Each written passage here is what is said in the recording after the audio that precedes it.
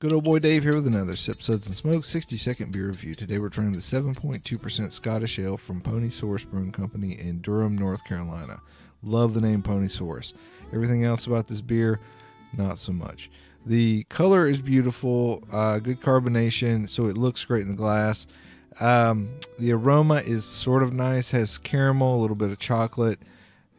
Something is weird though, and then that weirdness really kicks in. The flavor, you get your caramel, you get your chocolate, you get a little roasty, you know, it's okay, and then boom, something happens right in the middle of it and it just throws you way off.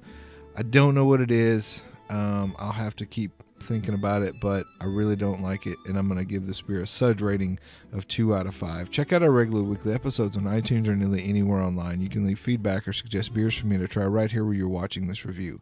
This is good old boy Dave reminding you that anything worth drinking is worth sharing and discussing.